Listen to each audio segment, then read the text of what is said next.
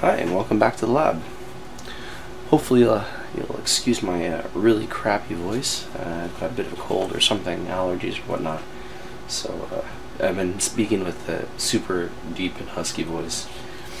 So I got something in the mail today, which I've been waiting for a couple of months actually.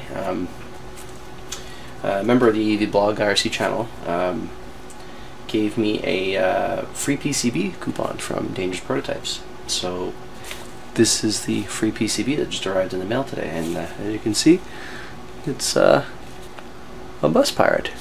So didn't have one of these figured out, might as well. And it's from our good friends here, Some Airpack Express, Khaki Bucket Road.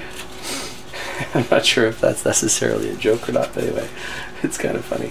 Anyway, in the package you get a little sticker, yay, that's kind of fun. And PCB itself, so there we go.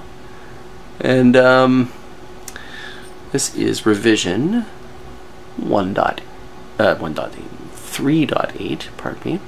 And there's a couple of changes, one of the major ones being the layout of the header. Ian apparently rejiggered it to follow a more common pinout. I don't remember the exact details, but anyway, get on him, get on you, Ian. And so we're gonna go ahead and solder this sucker up. This will also be a test of the other thing I've been working on, which is a do-it-yourself Metcal soldering station. This is the design by Mamalala.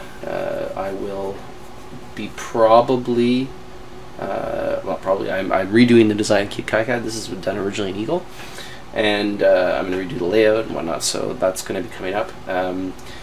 But I wanted to build his version of the PCB first so I could test it out. So this is what we're going to do. We're going to do some basic testing. I've already done a quick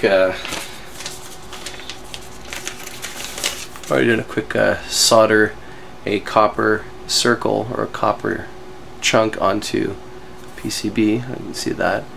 So that was done again with this tip here, right?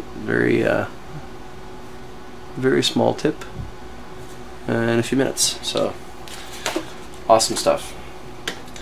So we're gonna fire up the iron. I'm gonna mount the PCB, go grab some parts, and we're gonna get the show on the road.